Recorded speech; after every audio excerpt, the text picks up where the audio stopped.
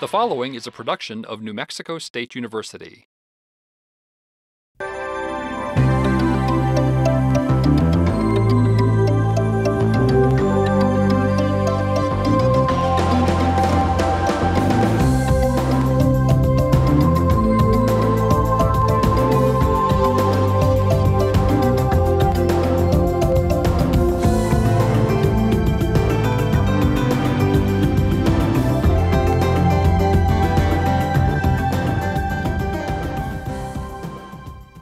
Welcome to the VIGA Show, Vegetables in Great Abundance. My name is Carrie Bachman and I work at New Mexico State University as a nutrition educator.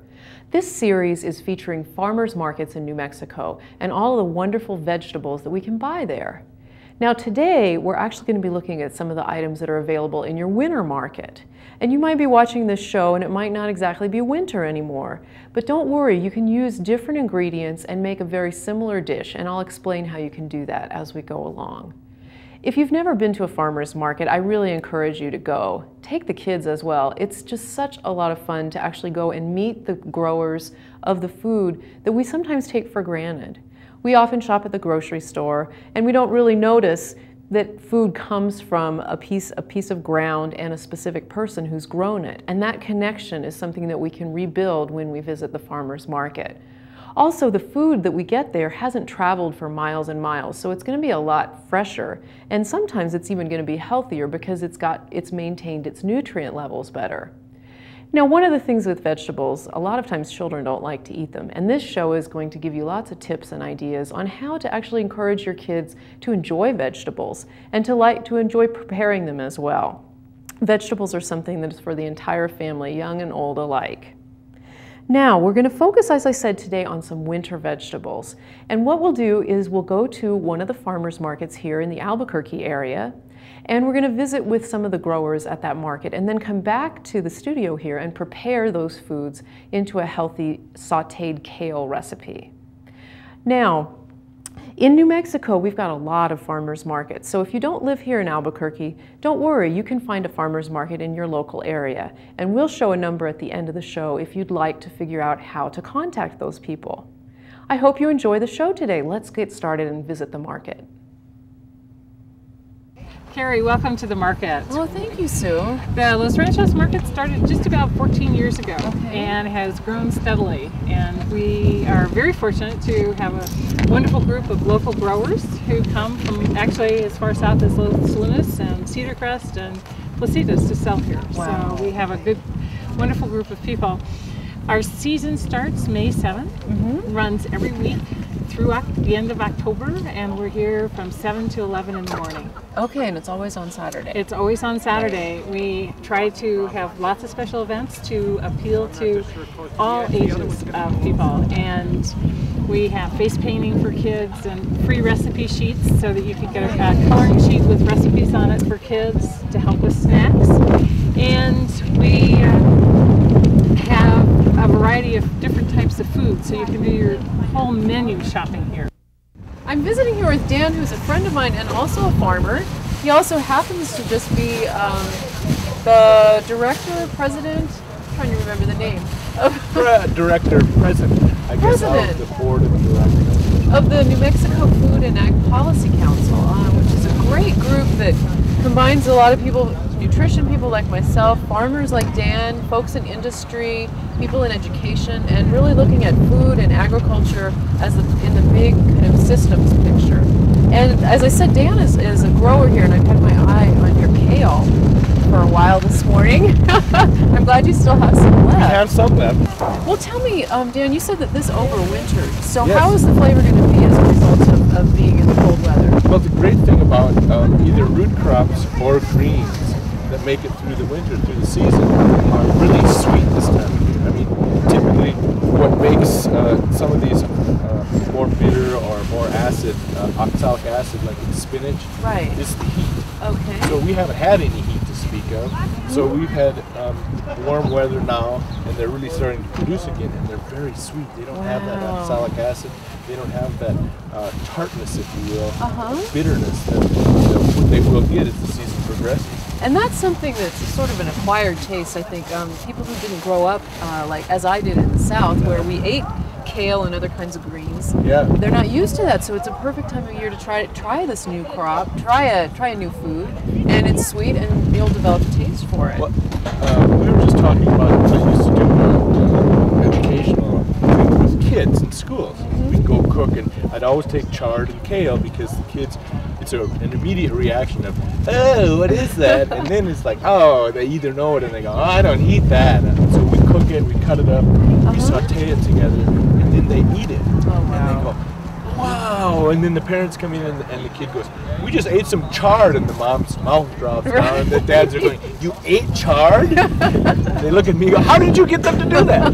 Well, it's really an issue of simplicity of preparation, which is, either throw it in a steamer.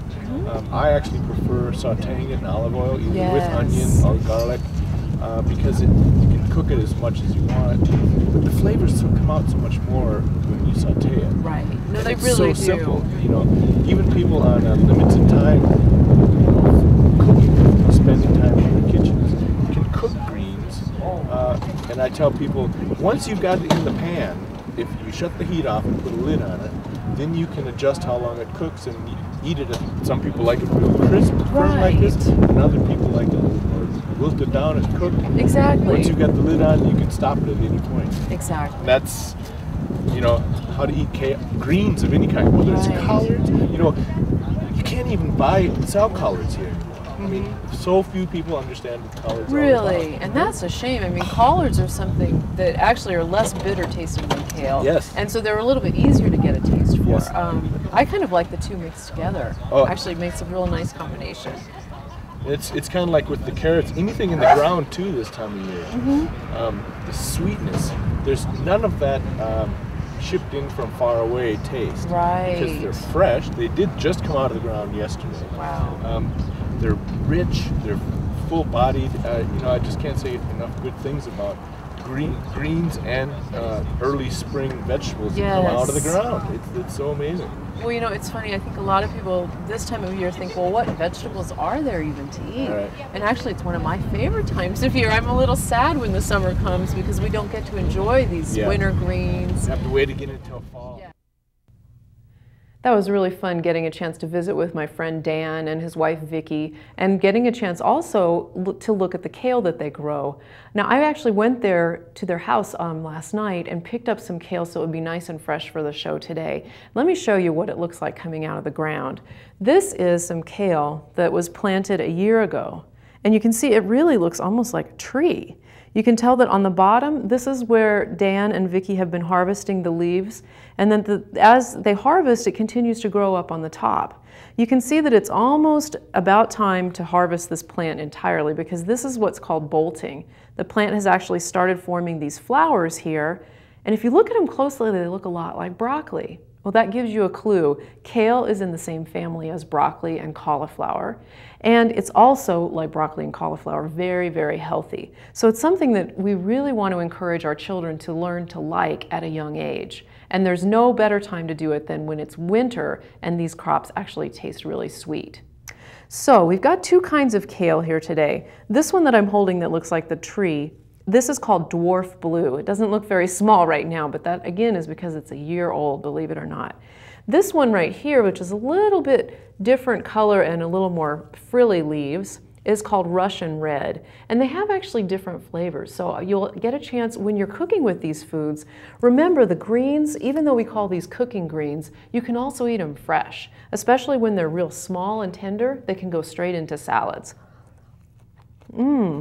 That is amazingly sweet. That could go into a salad, even right there. Now, you might wonder, how are we going to wash this crazy vegetable?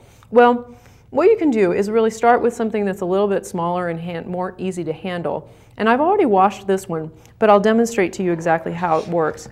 You want to use a little bit more water than this, but actually immerse it all the way in the water and kind of swish up and down like this.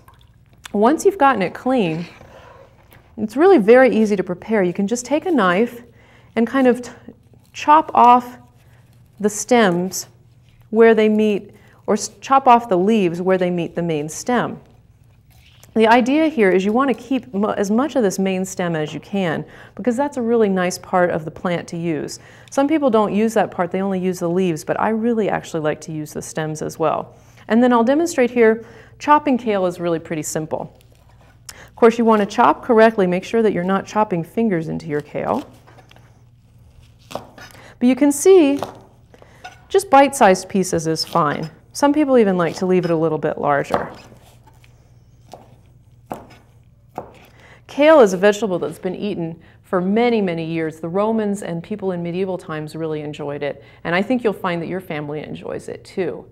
Let's go ahead and put this in with the rest of the kale I've already chopped. Well, we're here at the Los Ranchos Growers Market, and I'm speaking with Mary, who's got, as you can see, a real assortment of wonderful things. We've got flowers here, some plants that you can just buy. I think they were, what, $1 each? That's an incredible bargain. Some dried catnip and rosemary. Looks like some arugula. Right. And over here, some pecans. No, those are walnuts. Walnuts. We have a very big walnut tree. That's incredible. Yes, and we go and pick them out of the garden all winter long. Now, you don't see walnuts that often in New Mexico. You kind of more think of pecans or pistachios. There's quite a few in the valley. Is this a black walnut or No, an English that's walnut? an English Okay. walnut. And the outsides are not that hard to crack. Wow. You know, we may need to actually get some of these for our salad, or maybe for even our kale dish that we're going to make here. I was so excited to actually see walnuts at one of our farmers markets in New Mexico. You know, I come from the southern part of the state, and pecans is really the more common nut that we see there. But to actually have homegrown walnuts that we can use in our dish today, it's really a lot of fun. Some of you may know how to use this. It's a nutcracker, and this is another way to get your kids involved in the food preparation. These are a little bit hard to crack, and it takes a little bit of practice. But you can see that, woo, once you crack it open, the shell sometimes goes flying. It's a nice activity to do outside for that reason. Let me crack it open just a little bit more here. Okay, and you can see, once you open a nut, pecans are similar. You're going to have this inner shell, and then inside, you've got this nice, what they call the nut meat, or the edible part of the nut. So that's the part that you're going to want to keep. You can't really eat this other part of it here. It's just too chewy and too hard for humans to digest.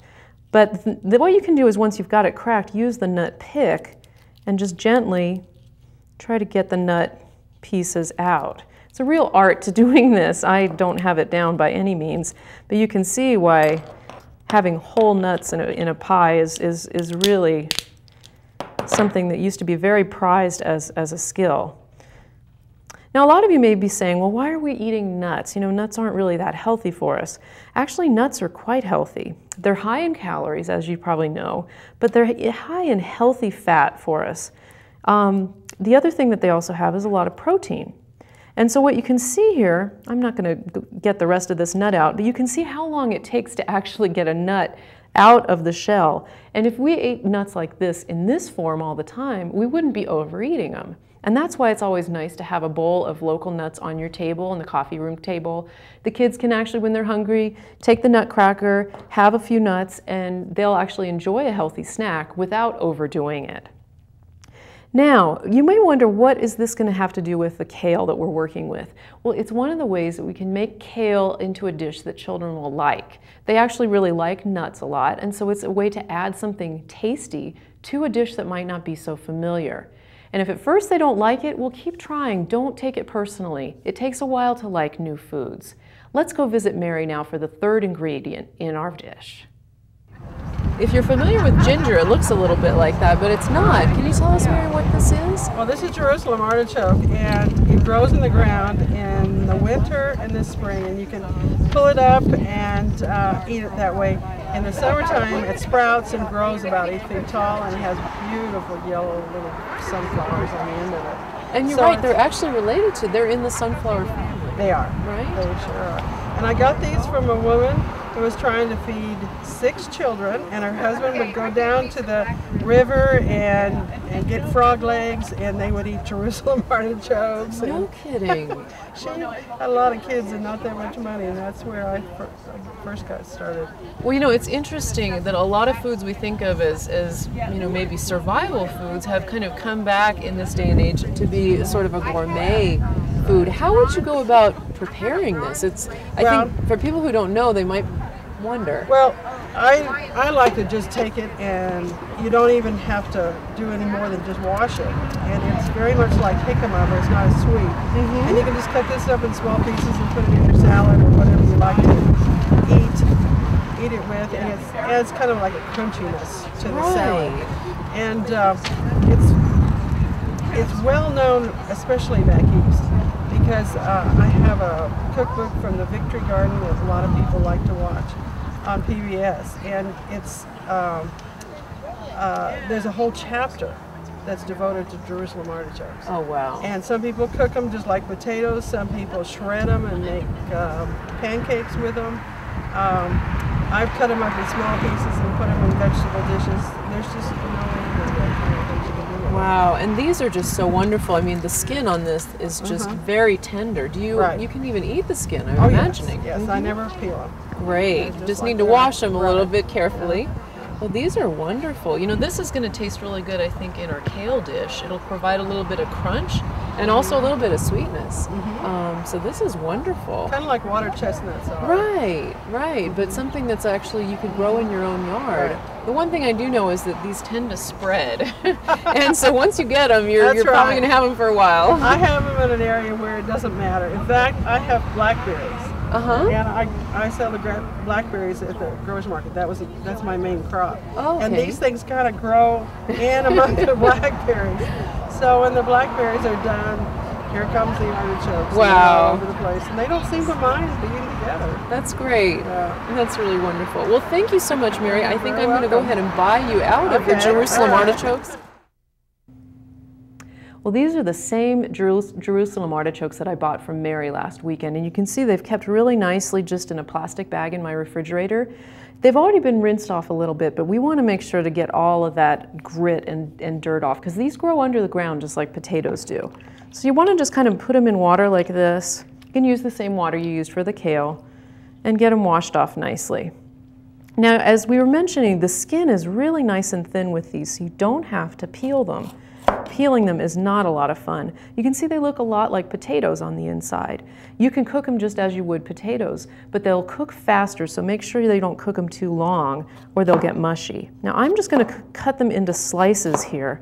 Texture-wise, when they're raw, they are like jicama or water chestnuts. Very nice, crunchy, delicate flavor. When they're cooked, you can actually get them to be a little bit softer, and you can even mash them. But they're just so beautiful. Once we've cut them, we're going to put them into here, which is water, to which I've added just a little bit of vinegar. That keeps them from turning brown.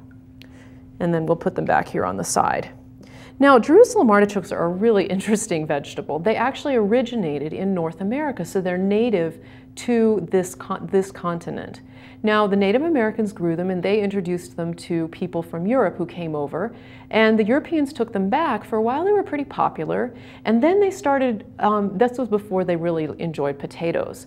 Once potatoes became popular in Europe, Jerusalem artichokes lost a bit of favor, and in fact people said that they thought they would give them leprosy because of these funny bulbs that they have on them.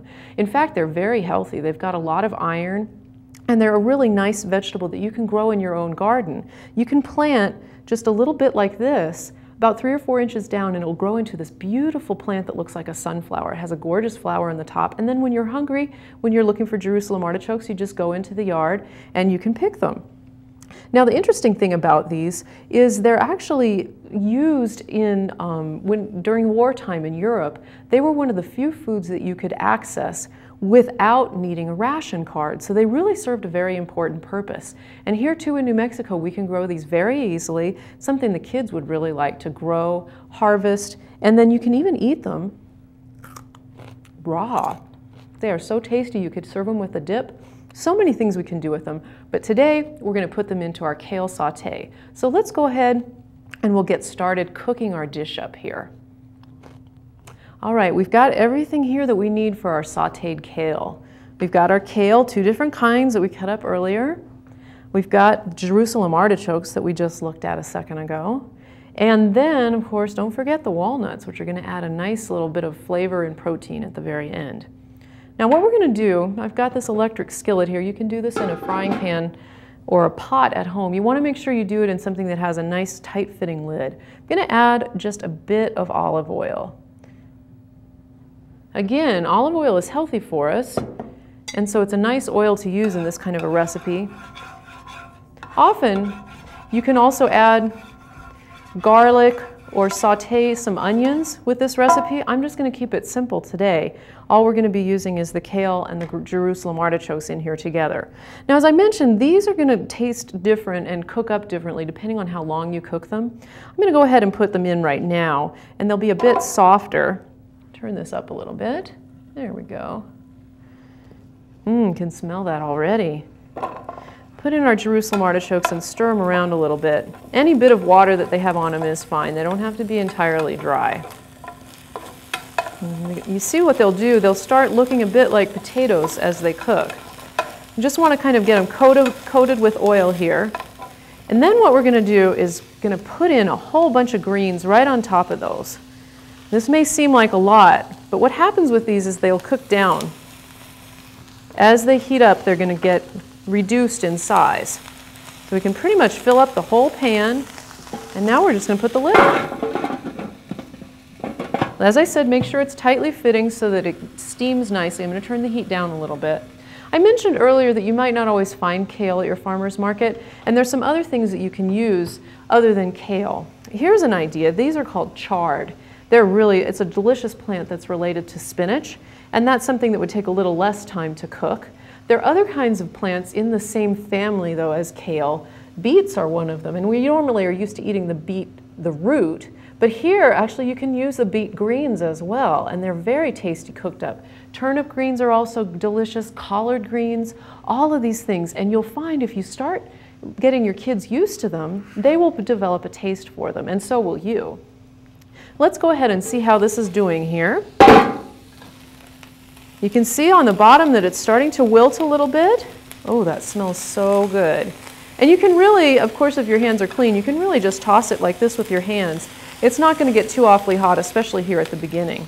Just want to toss it a little bit, and then we'll let that cook. When we come back, we'll see how it ends up. We'll put the walnuts on at the very end. Now remember, you can add other tastes to this as well, garlic and onion. It's delicious no matter what you do. Well, I'm here at the Los Ranchos Growers Market, and I have found an old friend, Jerry Aragon, who actually works with me in the Cooperative Extension Service. Jerry is one of our ICANN nutrition educators. And you also have your own business in your free time. Tell me what you've got here today, and how did this get started? And tell me a little bit. Well, here with the market, I've been here, this will be my 13th year going into the summer when we start back in May. And I just started off, they asked me to come out and do a smoothie juice bar.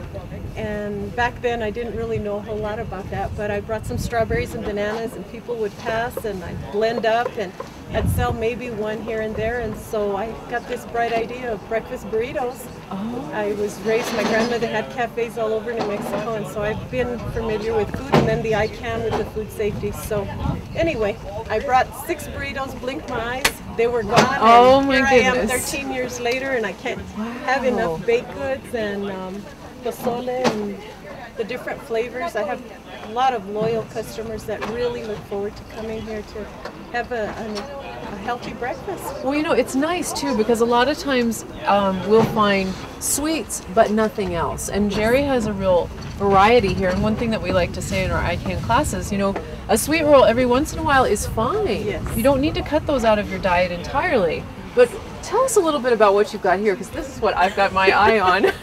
I've got the traditional pozole. Oh, I've got the wonderful. diced pork, the white corn with some red chili and a little onion, some spices.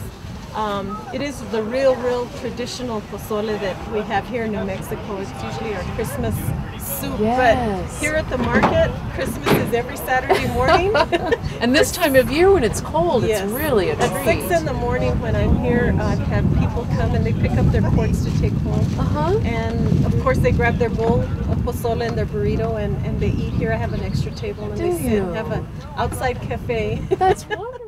Well, it's neat to see how you can actually educate people who are coming to the market about healthy, fresh foods like this one, which is also a traditional food that we enjoy in New Mexico. A lot of people aren't making this at home anymore, but you can come to the market and Jerry's got it right here fresh. Well, I think I will go ahead and have a cup of that. That would be wonderful, Jerry. Thank you so much. And while you're getting that, let me just explain a little bit about what our program does. I mentioned that Jerry and I both work with the ICANN program, which stands for Ideas for Cooking and Nutrition. And this is a nutrition education program where you can actually come together with a group of people, you get together, learn about healthy foods, but then the best part is you actually get to prepare them yourselves and try them. Well, so if I, for example, don't know how to make pozole, but I really enjoy it, I could come to one of your classes and learn? Yes, ma'am. Wow. Oh, that would be wonderful. And we know you're a wonderful cook, Jerry, so that's a real resource in our community here. We teach a lot of stir fries and a lot of the vegetables and fruits in our classes, so I've taught a lot of people in the community and more are welcome. Well, that's great. You know, as you see vegetables on our show that you'd like to learn more about, certainly this ICANN program is a very good resource, so please do give us a call. Thanks so much. Wow, that just looks spectacular. Let me go ahead and dish up some onto my plate here. You can cook this a little bit longer or a little bit shorter if you'd like. It's one of those things, kale is very forgiving, and it's still going to be full of nutrition even if you cook it a little bit longer than that. Now let's not forget our local walnuts. Just sprinkle a few on top.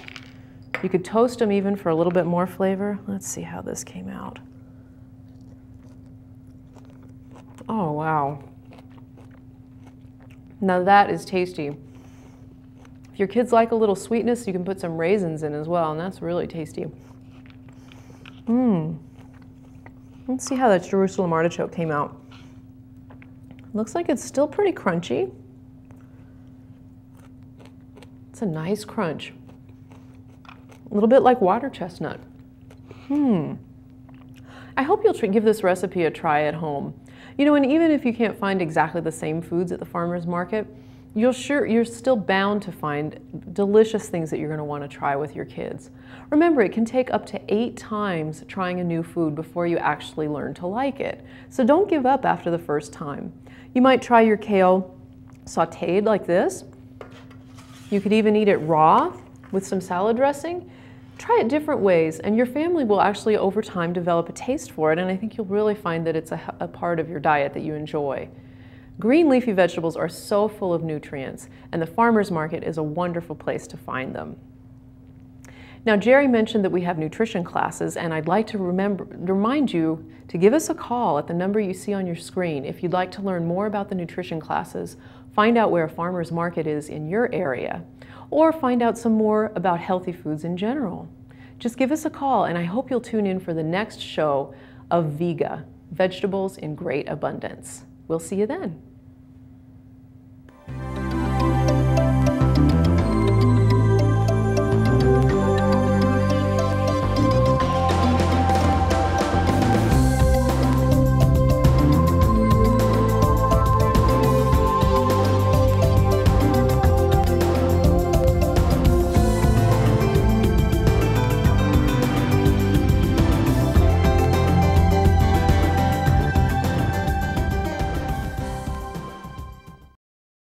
The preceding was a production of New Mexico State University. The views and opinions in this program are those of the author and do not necessarily represent the views and opinions of the NMSU Board of Regents.